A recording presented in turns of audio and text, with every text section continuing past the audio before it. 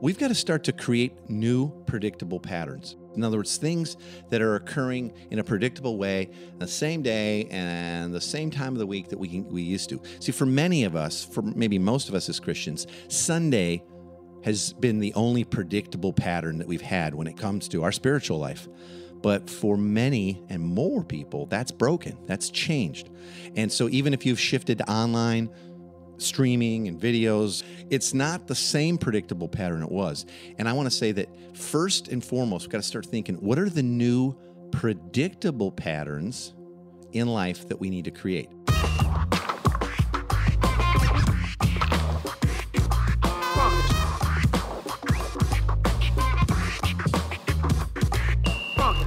Welcome to the Everyday Disciple Podcast, where you'll learn how to live with greater intentionality and an integrated faith that naturally fits into every area of life. In other words, discipleship as a lifestyle. This is the stuff your parents, pastors, and seminary professors probably forgot to tell you.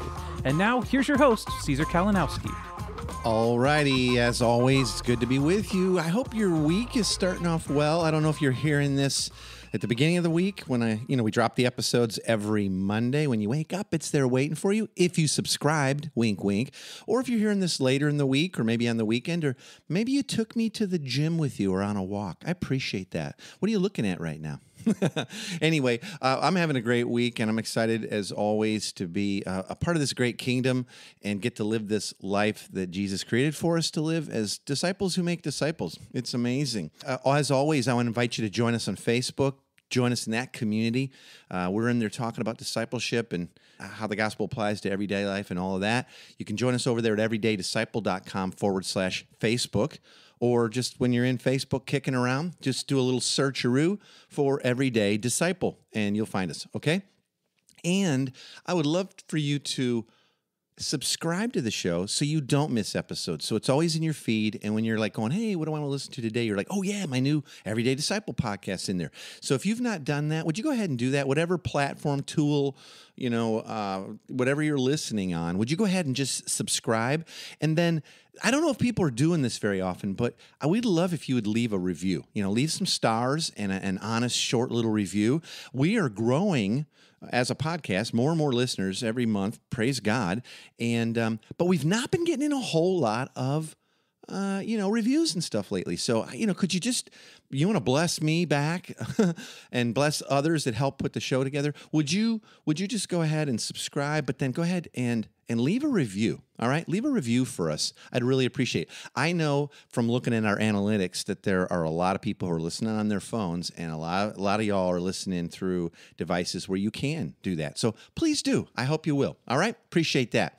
All right, so today I'm going to talk a little bit about how to start shifting your church outward.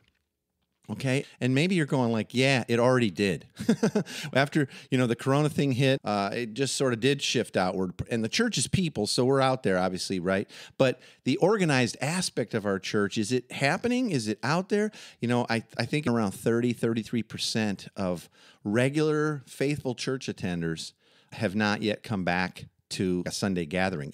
And it's looking like they're not going to, that they're choosing to try to be the church more in their own lives and at home and all that. And I want to call us as leaders and as Christians to say, well, okay, if that's what's happened, it's happening, right? This might be the best thing that's happened in a long time, but we don't have to then just throw up our hands and abdicate. I think we can still encourage and guide and equip, obviously, and that's what I want to talk about today. So if you're leading a church or part of a church, or maybe you're part of that percentage that says, I don't know if I'm starting to go back on Sundays, I want to talk about, what are some real basic initial steps that I'd suggest taking to start shifting your church to be the church more out there and with an outward focus as well. So not just detached from a centralized gathering, which, we're hoping we still get to do, right? Obviously, in increasing ways, but being the church in everyday life and with a more outward focus. And so I get asked all the time, what would you do? What are the first few things you would do? And that's what I want to talk about today. And I think that some of the fears that people face, and maybe you face these fears as well, is as leaders, like I don't know how to lead them out there. I was sort of taught and trained and got pretty good at doing this in here in the church building, right? And so these are going to apply to you today. This is going to help you start and model new rhythms and practices. And these things are just the beginning. They're not everything, but they're, again, as I've been asked many, many times, how would you start? What are some of the very first things you do? And, people ask, like, what am I actually inviting people out there in my church into? Like if I'm trying to help equip them out there to be more outward focused and out on mission, what am I inviting them to, right? And so, by the way, before I forget, and I'm going to dive right in, I'm going to give you 5 simple sort of beginning steps today. But I wanted to let you know that we have just opened up a couple coaching cohorts, okay, starting this fall here real soon. And Tina and I coach couples, and we teach and train on how to live this life and then how to equip others to do the same. Make disciples who make disciples, starting as families in community and then multiplying out as communities and all that, right? And so we're opening up an opportunity to work with 2 teams of couples from the same church or organization. And we want to have you together in a cohort with us so you can gain the insight and frameworks and tools and help to successfully establish new outward-focused discipleship rhythms in all of life. And so if you're interested in coaching, period, or if you are interested in being one of those 2 teams that we're going to coach together so you kind of own this as a church and or as a network or whatever, either way, go ahead and go to everydaydisciple.com/coaching and read all about it. I got a little video there explaining some things. And then there's just a little sort of form on there, nothing big, just a little form. Tell me a little bit about yourself. And we can hop on a Zoom call and maybe you can get one of those 2 slots that we're going to open up to work with teams. All right. So there again, you can go to everydaydisciple.com/coaching and check that out. All right, so here I go. Here's the 5 things that I think I would get going right away to start, moving and shifting folks in your church, in your own life, more outward, okay? The first one is we've got to start to create new predictable patterns. Yeah, new predictable patterns. In other words, things that are occurring in a predictable way, the same day and the same time of the week that we used to. See, for many of us, for maybe most of us as Christians, Sunday has been the only predictable pattern that we've had when it comes to our spiritual life. But for many and more people, that's broken. That's changed. And so even if you've shifted to online streaming and videos, it's not the same predictable pattern it was. And I want to say that first and foremost, we've got to start thinking, what are the new predictable patterns in life that we need to create? So often when we start something new, or we want to make a suggestion to people, or even in our own lives and families, we kind of do them as one-offs. And so people go like, I saw this thing on the internet, or I heard Caesar talking a few podcasts back about, he's doing driveway happy hours, or people are doing ice cream socials. And I have some friends that are doing their own little sort of mini Oktoberfest. And you're like, oh, I'm going to do that. And those are good things, but they're like one-offs. And we build some relationship, we make maybe some new friends, and then we don't see people for months and months and months again. This is so key to anything when it comes to making disciples and creating new rhythms and discipleship relationships and all that is we need to create predictable patterns. So if, for instance, you're doing an open table night or a happy hour or you're going to have a brunch on the week, whatever, you want to have it where people can count on it. You ever been to a restaurant that's like just not open out of the blue and you're like, what's going on? They're like, oh, we're not open Mondays. You're like, well, why not? And then you say, oh, all right. And then next time you come back and you're like, it's Wednesday. We're not. Oh yeah, we switched. We used to be. It's right. You just go forget it. Well, it's the same thing in relationships. People need to understand and get used to a predictable pattern, and then they start to shift their own schedule, their own calendars to fit that type of thing. So, for instance, when we are doing like a weekly barbecue or something like that in our life, we're going to pick the same day of the week and the same time, and we're going to do it regardless if anybody's coming or not. We're just doing it. And we're going to let people know, and we're going to remind them. And what will happen is, you always get a few, but other people go like, oh, I totally forgot. I can't believe it. Like, you're doing it again? Yep, still doing it at the same time next week. Yeah, can't wait to see you. And they'll forget again. But eventually they'll start going like, hey, it's Friday. What's going on? What's going on? And so it's really key not to do one-off little shotgun approaches of sort of missional outreach activities or whatever we want to call them. We really need to establish predictable patterns. And I think today, given what's changed, and for most people, what we're doing is we're creating new predictable patterns. All right. So here's my second sort of insight and suggestion for you. This would be probably the first predictable pattern I would want to introduce. And that would be, and I would do this like church wide. So if you're leading, I would like make this a thing. I would help my people start to have a family dinner night that's really special. Like really, just them and their own family. Like there's 7 nights a week that they probably have an opportunity to have dinner. And most people do not take advantage of that or make it special or make it intentional at all. That's my experience. Tina and I are always blown away at how many people tell us, like, we don't really eat. Like, everybody just kind of grabs stuff and we sit in front of the TV, the kids go, oh, whatever. It's like, no, at least let's start having one a week that's a family dinner night that's special. And we're going to start to learn and model certain things together. And I would do this church-wide. Like, I'd make it kind of a thing, right?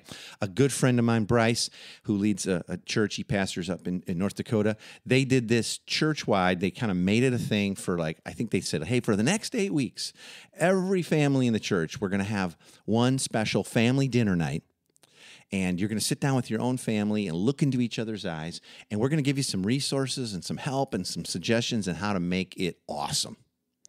And that's what they did, and it was really cool.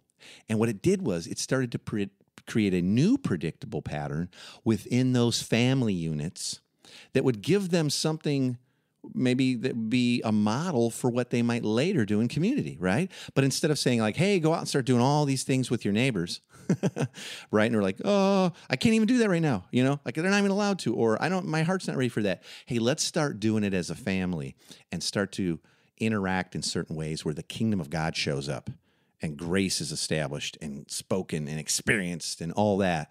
And let's start a new predictable pattern as a church where, all of our families, they all have at least one really special family dinner night. And we're not talking about just we eat together.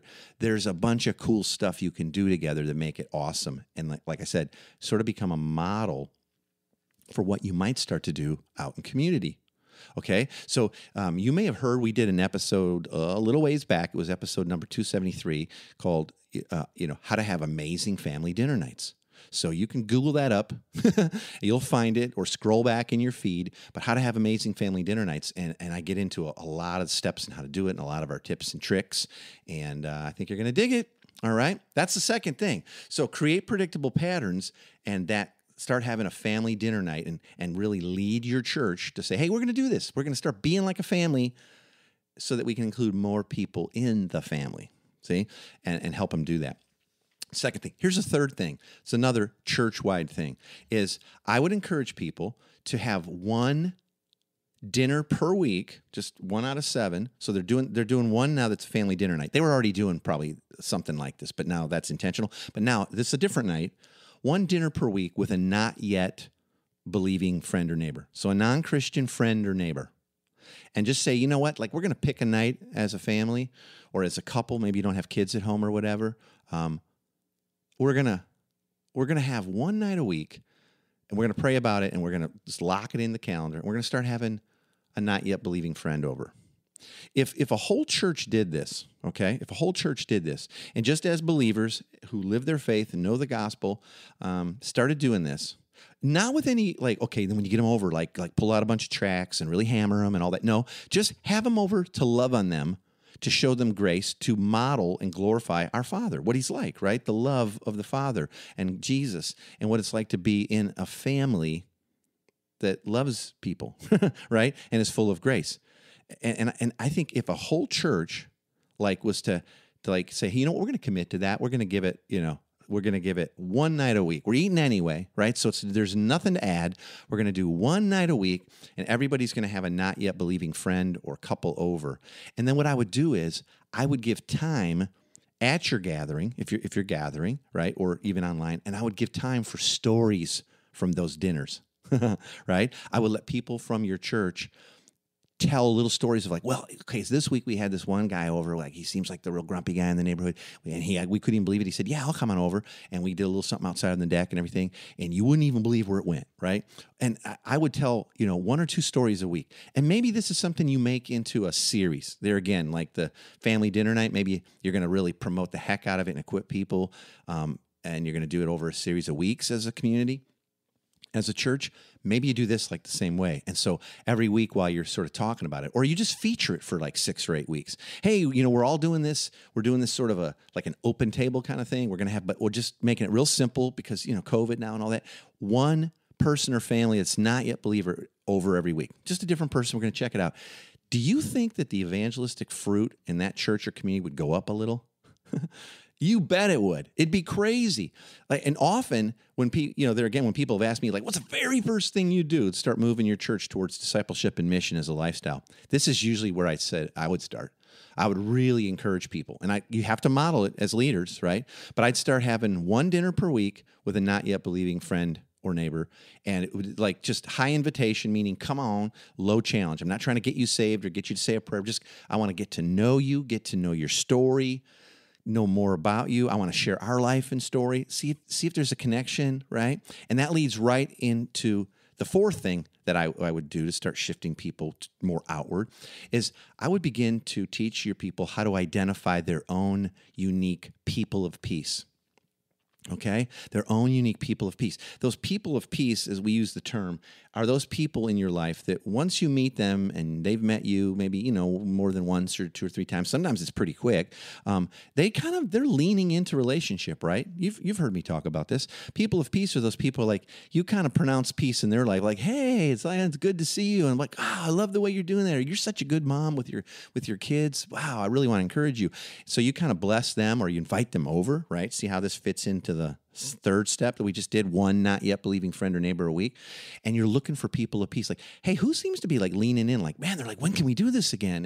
And I'd like to have you over. They want to serve you back, right? If everybody in the church, let's just capital C church in the world, okay, or in your country. I live in America, right? Most of the people listening to this today probably do live in the U.S., but wherever you live, just think about it. Like, okay, how many people are in the church? If every Christian, everybody who claims Christ, was to identify one person in their life that is a person of peace, meaning it's not like, oh, that's a hard rock to break. No, this is a person who likes me. They know my faith. They still are interested in who we are. They want to hang out. If we could identify one person of peace each and start to hang out with them more and invite them into a life in Christ with us, we just doubled the church tomorrow. And think about it. The church is all flipping out right now, pulling out their hair like, I don't know what to do. I don't know what to do. Everything's changed. A lot of churches have closed. 30-something% of people aren't coming back. Well, I'm giving you some really basic, simple steps here. And if you want to double, things. Now, I know we only count people if they show up at our service, but wait a second. If the mission is make disciples of Jesus, teaching them how to walk in my ways so that they'll come to know the truth and be set free, right? Helping people move from unbelief to belief in the gospel in every area of life. That's how we define discipleship. Then that counts. That counts, right? In other words, everybody in our church identifies one person apiece, just one, and I know God's already got them for you. We've just doubled effectively. And there's like no problem with what's going on. And you know what? It didn't have to happen at a building. Do you see how this is all kind of starting to fit together, right? Create new predictable patterns. Church-wide, I'd start helping equip people and encouraging them like crazy to have one special family dinner night a week. Church-wide, I'd also encourage people, and maybe you do this a few weeks later after they've established their dinner night, family dinner night. Start having another night where you have one not yet believing friend or neighbor over. I mean, you're doing them anyway. You're eating 21 meals a week, and maybe it's not dinner, maybe it's lunch. Maybe you choose to do it at breakfast. It doesn't matter. Or we're going to do dessert once a week. That's fine too, right?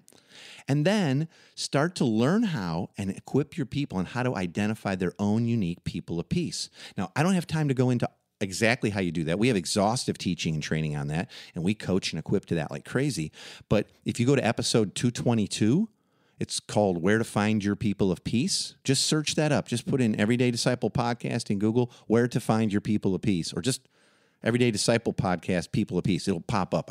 I'm sure it will. And that'll go deep then into uniquely, how do you find your people of peace?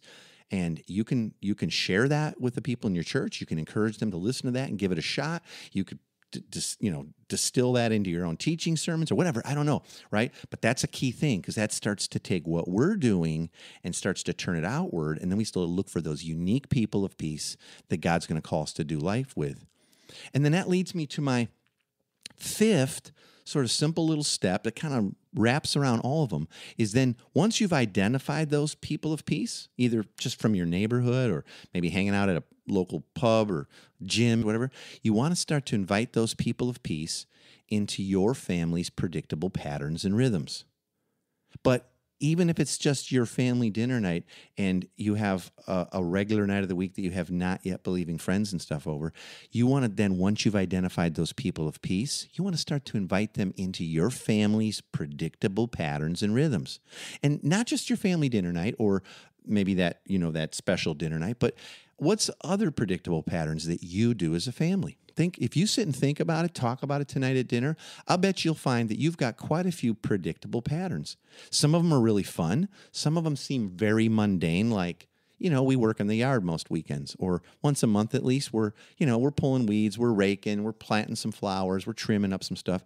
You invite your people of peace to do that stuff with you, have a simple lunch or something. Trust me, they will, because that's what it means to be a person of peace. They want to hang out with you. And then you say, hey, this was blast. How about next Saturday, we go to your house and knock out a bunch of gardening. And it'll be really fun that way, because I hate just sitting here in silence and ripping out these weeds by myself and trying to get the kids to do it. How about we do it together? And then we'll have a lunch again, right? So start to invite your people of peace into your family's predictable patterns and rhythms. Now, there is a whole lot more to do yet to fully embrace discipleship and mission as a lifestyle.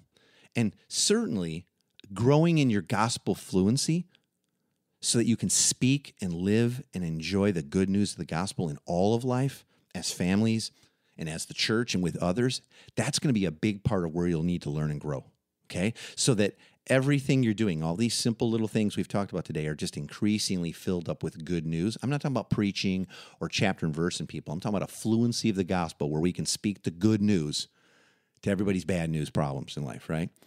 That's going to be a big part of this. But with all that we've experienced and with the breakdown of the Sunday gathering as our primary predictable pattern, it really is time to start establishing new rhythms that will lead to new outward-focused lives and relationships for the sake of the gospel and discipleship. Remember, that's the only mission Jesus gave us. Go and make disciples. He didn't say when it's convenient or if you have a building. Remember, he never did that. We can't find that in the early church. They weren't setting up church buildings and services like that, right? So clearly, with that same power of the Holy Spirit that lives in us, that dwelt in the early church, we can make disciples who make disciples. Jesus said, I will never leave you or forsake you, but go and make, right? But go and make, but I'll be there with you. That's our mission. And I don't know how long it's going to be until things get back to, what we thought it was or whatever. But I've said on many episodes of the podcast in the last 6 months since the pandemic hit, I'm kind of grateful for God shaking us up. Like, maybe this pandemic's not happening to us, but it's happening for us, family. And so I for one, I'm advocating, don't just throw up your hands and do your best to encourage your people to do little mini church services at home. Let's start to establish new outward predictable patterns, new outward rhythms, right? That's what we get to do. Like, we want to be the church that's out there, because we are out there, but we want to do it with intention, and that intention is to make disciples of Jesus, filling the world with him, with Jesus, with God's glory, okay? Now, as always, I want to leave you with the big three takeaways from today's topic, from what we've been talking about. So if nothing else, you don't want to miss these. These are the big three, sort of, okay, if you don't miss this, right? And as always, you can get a printable PDF of this week's big three, where you can just print off a PDF of these as a free download. All you have to do is go to everydaydisciple.com/big three. Okay, everydaydisciple.com/big three. And here you go. Here's your big three for today. First, your family is the first place to begin when starting new spiritual rhythms. Begin at the beginning in your own lives. Trying to organize others into a series of activities and events or new rhythms that you and those closest to you are not already living, that'll only produce unnecessary stress, and it's going to set you up for failure. And you know what? This is especially important for pastors and leaders. Live as a family worth joining and imitating, and start making space in your schedule and in your hearts for others to join you. Second, God loves you just where you're at. I want to remind you that. Like, some of you are going to hear this and go, oh, this sounds so simple and so good, but I have conviction right away, right? I just want to remind you, you are loved. God loves you right where you're at. But our Father did not send his Son, Jesus, just to get us into heaven. He came that we might have a full life, right? I came that you might have life and life to the full, an adventure with him of being his disciples and making more disciples. Starting first in our families, with our own kids, our own church, and then moving outward towards others. This is the life that God created us for. It really was. Jesus didn't die that we might sit in rows in silence once a week or now watch a streaming thing and then get back to life, right? This is the life we were created for and that Jesus died to give us. Will you embrace it? Will you help others on the journey embrace this as well? Both believers and not yets? I hope so. And then third, I really want to encourage you to get the training that you need to get started, to move outward, to stay on mission, to live this way and to start to make disciples in everyday life. I want you to, don't get stuck, right? A life of spiritual freedom and relational peace awaits you, but it is far too easy to hear a talk like this and give some mental assent, like, yep, just nod sort of in agreement, yep, we got to try that someday, but then never really get started with new, meaningful practices. I don't want that for you. And we would love to help. Like I said at the top of the show, we are just starting a couple of, not a lot of slots, but coaching cohorts right now for couples. Tina and I coach couples as couples so that it's a family-based thing and moves outward, and that's both just normal folks and pastors and leaders within the church. And we are opening up an opportunity to work with 2 teams of couples from the same church or maybe organization or network to be in a cohort together. So you can gain the insights and frameworks, have the same language and tools, and moving forward. That kind of multiplies it. So we're opening up 2 spots for unique cohorts of teams, basically, teams of couples from the same church or organization. So either way, if you're interested in coaching as couples, or you'd like to see if you can, before they're gone, grab one of those 2 slots for a team, of like 5, 6, 7, 8, whatever couples, go to everydaydisciple.com/coaching. Okay, everydaydisciple.com/coaching, and you can get a lot more information on what we're doing and what you'll gain and how it works. And then there's just a short little form you can fill out, and it'll send it to me. And we'll hop on a Zoom call, and I'll answer all your questions and see if we can get you started, okay, and keep you going. All right? Well, hey, this has been a blast. I hope this is helpful. I hope these 5 small little steps give you encouragement to start to live and help others in your church move outward, but in really simple ways. Okay, so I hope you have a great week. I can't wait to talk to you soon. Bye-bye. Thanks for joining us today. For more information on this show and to get loads of free discipleship resources, visit everydaydisciple.com. And remember, you really can live with the spiritual freedom and relational peace that Jesus promised every day.